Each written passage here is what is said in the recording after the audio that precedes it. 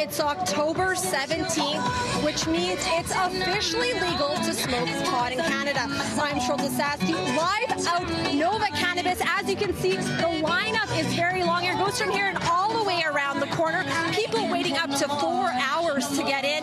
Now, since it's not against the law to light up now, those who smoked pot before and those who have not even tried it took advantage today of this new freedom. Freedom on the sidewalk.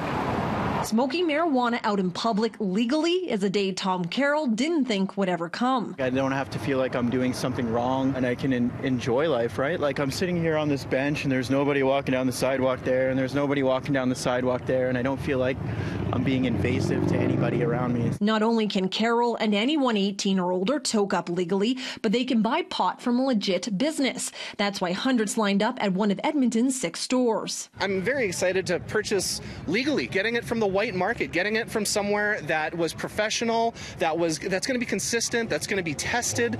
It's extremely exciting. I'm very happy. I have barely used, but now that it's legal, I feel more inclined to try it, and I feel safer about it. I think I want to be one of the first ones on the first day. I think somebody said, you save the receipt and put it away in a scrapbook or some of that. Now the city says it wants more tax dollars from the province to foot the bill for enforcement. We've been dissatisfied, as we've stated this week, with what we've been given so far, but we'll continue to engage them. And as this rolls out and as those expenses become clear, at the very least, we hope they're flexible in making adjustments. Carroll tells us he'll respect officers who enforce city laws restricting where he can light up a joint, since doing so is no longer a crime. They should be our friends in a sense, right? Like, they're here to serve and protect, and now hippies aren't criminals, so. And City News was able to catch up with the first person to buy pot in St. Albert, and here's what he had to say. I'm happy that it's legal. I'm happy that it's here.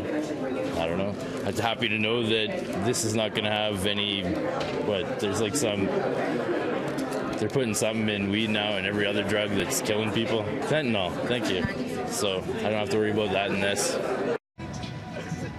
Now, in an effort to prevent drugged driving, tap cars offering a 10% discount for all their rides today. In order to apply for your ride, you'll have to use the promotional code SAFERIDE. Live from White Avenue, Sarolta Saskiw, City News. At the